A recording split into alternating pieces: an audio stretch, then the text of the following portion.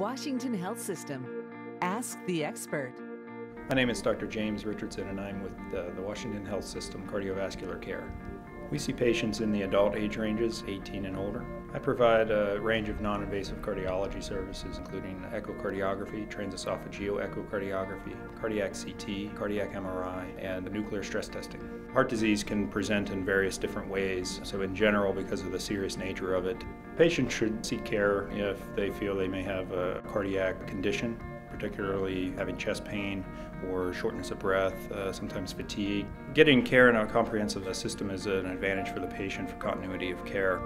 Not only do we provide both non-invasive and invasive cardiovascular services, but we provide a range of services in other multi-specialties.